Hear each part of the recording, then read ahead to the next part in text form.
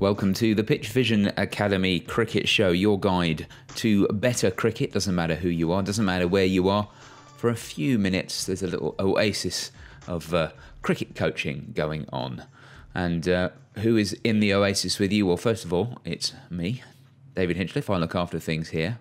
And then on the line, as is usually the case, are two very fine cricket coaches. The first is the director of cricket at Millfield School. It's Mark Garaway. Hello, Garras. How are you? And more importantly, what's on the menu?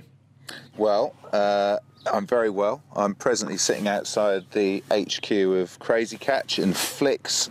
I'm popped in there, and they've stuck on a second breakfast for me today. So I've had a few croissants, a little bit of ice buns, and that's been good. And then I'm on my way to the ECB Bunbury Festival.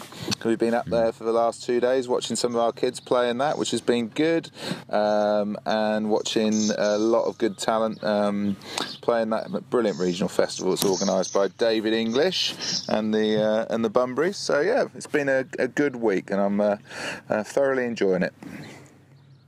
Well, you can pass on, Garras, that the Crazy Catch marketing campaign that you've been at the forefront of has had absolutely worked on me, because my Crazy Catch is turning up today. So well done to Garras, and well done to the Crazy Catch people for talking me into it. A fantastic. It's been a brilliant thing though, and I think obviously linking it with Tammy Beaumont and her great stuff within the World Cup. You know, she's going to be in that final on Sunday, playing against hopefully Australia. I'd love to see an England-Australia final. Yeah, it's been very good. It's been very well received, and you know they're great bits of kit and really versatile. And I think that's what we tried to do within the videos, was just to show that there are different ways of utilising that kit for all facets of a game. So well done you for purchasing one. Top work. You can pass that back to them. I will. They'll love it. Secondly, it's the head of cricket performance at Portsmouth Grammar School. It's Sam Lavery. Hello, Lavers, but you're not in Portsmouth anymore, are you? Not at the moment, no. I'm about 10 or 15 minutes north of Sydney at the moment. Just away on a school tour. We've had 3-4 days in Hong Kong, and we then flew into Sydney last night, arriving this morning, and we've had a quite a nice day so far today over on Bondi Beach, relaxing, swimming in the sea, and then back for dinner. So everyone's exhausted. We're all off to bed early tonight, but yeah, it's been good fun to see a few different sports and how the ways they go about preparing, and just generally the things they like to do. You've been having a few escapades on Twitter as well. I noticed a couple of little videos that you've been throwing up there to keep people interested in what's going on. Yeah, we do a load of videos for the parents. You've got to remember, the parents do pay the money for these things, so they like to keep in the loop. So we do a few funny interviews. We do a few. One of my colleagues, Andrew Seddon, who is a rugby coach here at the school, does fancy himself as an Attenborough impersonator. So anytime we're stuck in an airport or we're in a dining hall and everyone's kind of switched off and falling asleep, we get the camera out, and we just do a pan across the 75 young people, and his Attenborough voice comes out, and it's usually quite entertaining. Let's answer some questions. Questions that have been sent into the show by listeners or by readers to the PitchVision website at pitchvision.com. How this works is that we pick out a couple of questions that have been sent in. We answer them, or do our best to answer them at least, and then we decide on the best question of the week, which wins a prize of an online coaching course from PitchVision Academy and pitchvision.com. And you can send future questions into us for future shows by emailing coach@pitchvision.com or getting in touch with us on social media, which we'll tell you about towards the end of the show.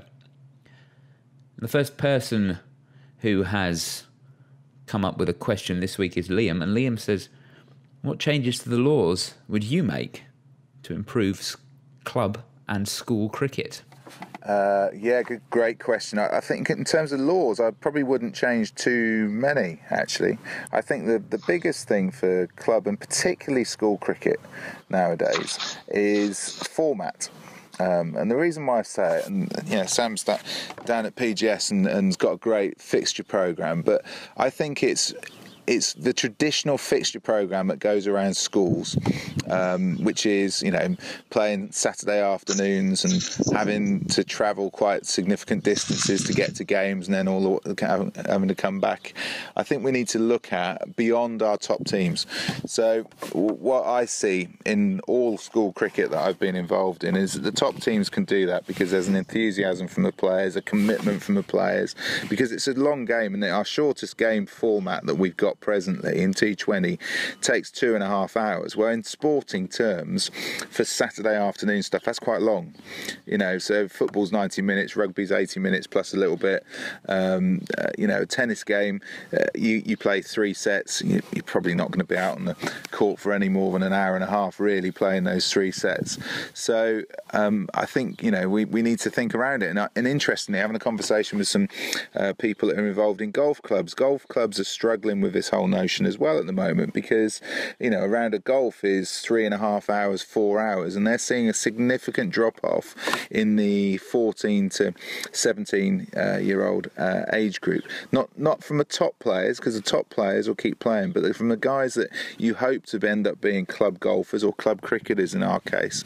We're forcing them away from the game because of our inflexible approach to format. So to me, I think we need to come up with some different options on format, incorporating more 2020 cricket, which I know it makes logistics a little bit difficult in the outset, but we need to get our head around it. But for the guys that are in the C teams and D teams, the whole emphasis of club cricket and school cricket is to keep them involved in the game for a long period of time.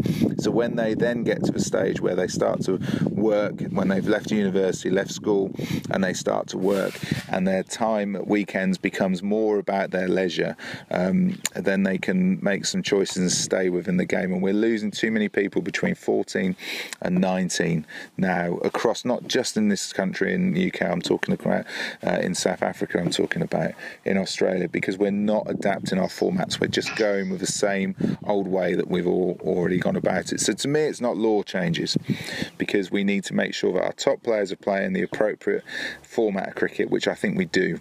It's how do we adapt all of those other formats to make sure that people retain an interest in the game and keep playing through that period of time between 14 and 19, where there are so many options available in sport, but also in other leisure activities that are taking people away from the game because we're being inflexible. I think I agree with you, Gareth, in the extent of the game. The core game is a pretty robust, long-lasting idea, and there's some things that certainly at club level, I know that people, if you were to bring in certain changes to the game, people wouldn't think they were playing cricket anymore. Even if it's something as simple as we'll bring in the boundary, or we'll have 8 aside instead of 11 aside, because it's easier to raise 8 at some levels of cricket than it is to raise 11. So even those kind of things, which are relatively minor and don't change that much the core of the game, people start to think, well, I'm not playing proper cricket anymore. I'm not, and that is something that I see a lot of resistance to. But yeah, formats again is another thing in the club game where if you can break away from that idea of you have to do it, you have to play a 50 over match, or you have to do things in a certain way, then you can keep people involved in the game for longer. So I think I'm with you on that. I might have a look at a couple of little things in the laws, like maybe the idea around what constitutes a boundary or not if someone stops a ball. But I think in club cricket, perhaps that's less of a problem anyway, because you don't have endless TV replays, do you, trying to work out whether someone's foot was touching the line when they do a sliding stop or whatever. And maybe something around the idea of when the ball hits the stumps and ricochets away, that a batsman can pick up extra runs. I've always thought that doesn't seem to be quite right. But these are minor things. What do you think, Lavers? Do you see any changes that you would like to make that frustrate you about the game? I think you've mentioned a few little things which are they're probably that, aren't they are frustrations. They're not big glaring errors, are they? But they're the little glitches that every now and then create a problem. And you said the ball hitting the stumps and ricocheting away and going forward. I mean, the batsman can still stick his bat out, middle it, and it can go to the boundary, and there's nothing you can do. It's 4 runs if it's from a throw in. Obviously, he has the option not to run, but if it goes to the boundary, it's given.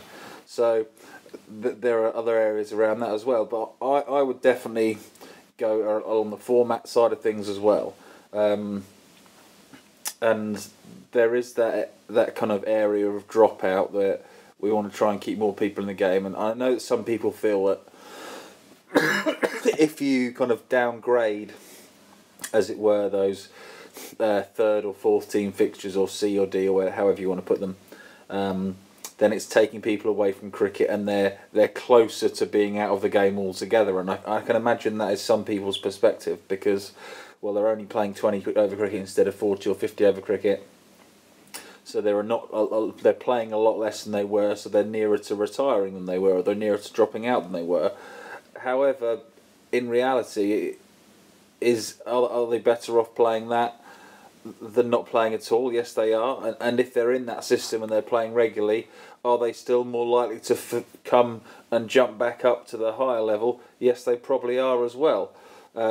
So I think having people within the game is what we've got to aim for, and at times that will mean a bit of compromise from everyone. I actually feel a little bit that at the younger end of the scale as well, the game should be a little bit longer. We play lots of 20 over games with under 12 cricketers, and it may just be the format of the sides that we have or the sides we play against have, but often there are 7, 8, 9 pretty talented cricketers in there, and the top 2 or 3 seem to bat for the first 12, 13, 14 overs of that 20 over game. So in terms of getting people to have opportunities to bat and to play at a reasonable tempo and not feel like they're forced to come in and just swing the bat if they're not in the top 3, then I think extending that by a little bit might be more productive. Equally, when you have these teams of all-rounders, which I'm sure you know what an under-12 team can be like, there'll be 8 or 9 people in the side sometimes who fancy themselves as a bowler. Again, if 20 can become 25, or maybe in some competitions even 30, but that might be pushing it a little bit too much on a regular basis, it just opens up the opportunity for an extra over for each bowler, which, if that's 2 overs becoming 3, or maybe 3 overs becoming 4, depending on the structure of your side, that's actually a really big percentage increase in the opportunity they're getting to play in competitive cricket and bowl in competitive cricket. So I'd be thinking about that for all the young cricketers, really, because it's not just the top end ones there. That's everyone who wants to play, because at that age generally they all want to bat, they all want to bowl, they all want to get better. Can I come in on that, Sam? Because I think it's a brilliant point. So, in Northern Ireland a long time ago, when I was over there, we talked about, because we recognised there was a drop off between 14 and 16, 14 and 19, across all the sports. It wasn't just cricket at all. It was golf, it was tennis, it was rugby, it was football, it was Gaelic games over in Ireland, and there was a significant drop off, and so they talked about putting the format around the participants, having a look what that participant needs. Now, if you look at cricket across most countries, people playing between the ages of 10 up to 14, we don't have a problem with numbers. In fact, the numbers are very strong. I was talking to some kit manufacturers yesterday, and their numbers of sales across the 8 to 14 age group are unchanged and have been unchanged for years and years. The next level, from 14 up to 19, so youth's sizing has gone down by over 60% over the last 6 years, and that is massive, and that tells a story. So if you play slightly longer format, or you mix slightly longer format into that group that we've got between the age of 10 or 14, say, then you are providing more opportunity, because they're a captive audience at that point. When they become a less captive audience because of a natural amount of distraction that they've got from doing other different things and lots of different activities and everything that's out there, then we need to be a little bit careful, particularly around the guys that aren't looking to make massive strides within the game, that aren't looking to become professional cricketers or having a chance to play professional cricketers. And that's when we need to put some shorter formats so they can do both cricket and something else on the same day, on a Saturday or on a Sunday. But yeah, I'm with you. Whilst we've got them captive, then let's create as much opportunity within our game formats as we can. And then when the captive numbers go off, let's look after the ones that want to play that longer format, and let's put some shorter stuff to retain interest. And if we do that, we ain't going to go too far wrong at keeping the numbers in the game. Because if we don't do that, whether it's in England, whether it's in Australia, whether it's in Ireland, whether it's in New Zealand, if we don't do that, then unfortunately as a world game, the game will start to die and dwindle, and that's the last thing we want. I think it is a testament to the game that the core of it itself, you know, the batsman and the bowler and the hitting the ball to the boundary and taking wickets, those core things are things that, you know, even if you slightly go away from them, people really don't like it. And I think that's a testament to how powerful people find the game when they do actually play it. So to structure that in the best possible way means that you don't necessarily take things away from the game or add things to the game to try and make them artificially more exciting or anything like that. You just work on fitting the game around the needs of people, as you said, Gareth. So it makes perfect sense to me that it would be more about formats than laws, and there'll always be a little bit tinkering around the edges, but the core of the game will remain the same for a long time, I think. Next question is from Bilal. Bit of a tactical question. He says, what tactics would you use if a team was chasing and you were bowling, but they were a long way behind the rate, even though they had lots of wickets in hand? Stalemate is going on there a little bit, isn't it? Well, I suppose it depends, again, going about format, whether this is, if it's a limited over game where whoever gets the most runs wins, then obviously that has a different context to it. If it's a game where, you know, you can get a draw in it. So I'm assuming that it's going to be limited overs.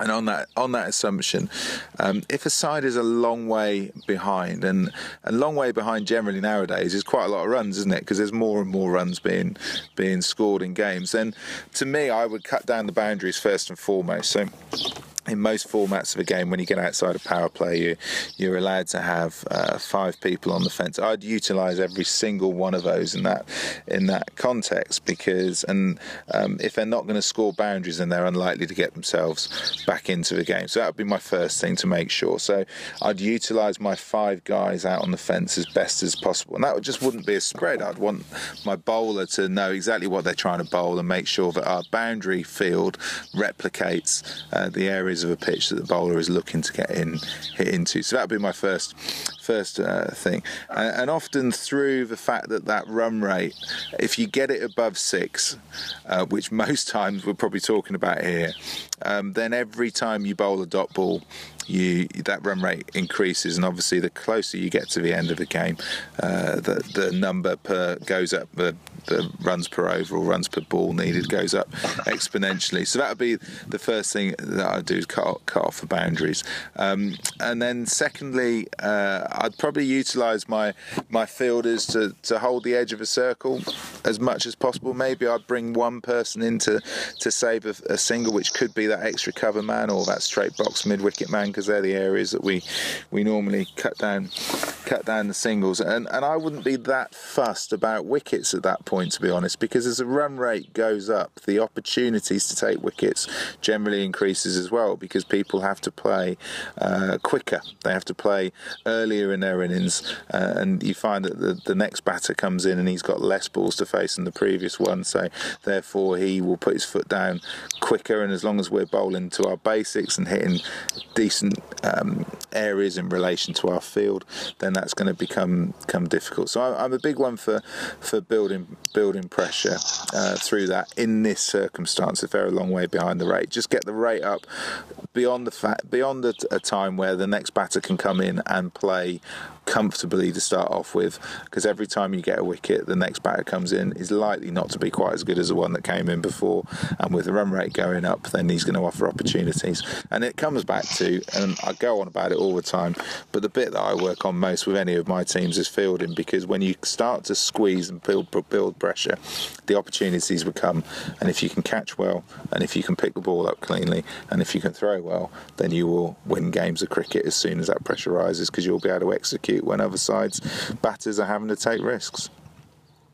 Yeah, that point about taking wickets is a good one, Gareth. I had a look at what happened last year with our team in terms of what happened when wickets fell, and it is true that when wickets fall, you do see the run rate slow down, but it's not as much as you might think it is, because especially in a chase, teams are aware of exactly what they need to do, so they're not going to slow down too much, because they need to keep going, because they don't want that rate creeping up to 6 or 7 or 8 or whatever it is in a 50 over match, or whatever the equivalent in a 2020. So you do find that building pressure as wickets comes a consequence of that, of course. But even if they don't, just purely by building pressure, you're still doing a good job. You're not sort of.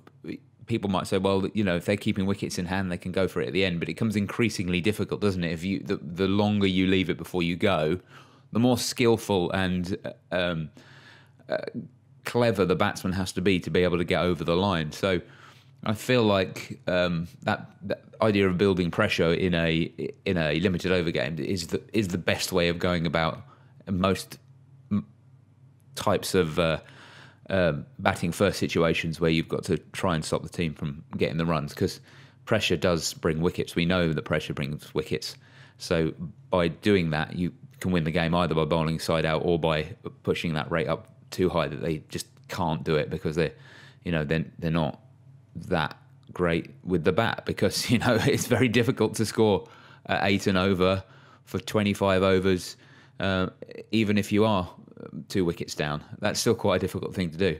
I think it's crucial as well to remember that whilst people bat deeper now than they did 10 years ago, if you can build pressure, that it means that the next batter that comes in, who's generally worse than the person that's just come out of a wicket, it's only maybe in our top 4 that we sometimes see 2 good players being replaced by 2 better players, but generally when you get to 5, 6, 7, 8, 9, 10, 11, every time you lose a wicket, a lesser player comes into bat. And if you can increase the tempo that lesser player is going to have to score at in order to be successful, that has got to be a difficult thing for that person.